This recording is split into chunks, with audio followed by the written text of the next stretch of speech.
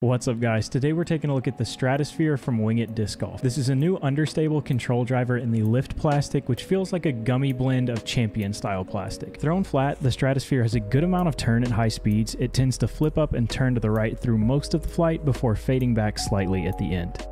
This turn is very controllable thrown on a powered down hyzer. At this speed and angle, it flips up to flat perfectly, and this is my favorite kind of shot to throw in woods golf especially.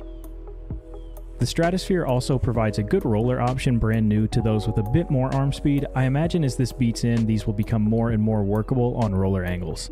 So the Stratosphere is another debut release that has really blown me away. These provide a similar flight to some beloved discs in my collection like Valkyries, Escapes, and Sphinxes. I may be a bit biased as primarily a woods player, but Wing It has a great feeling plastic and a disc that flies incredibly here. I really cannot recommend this one enough.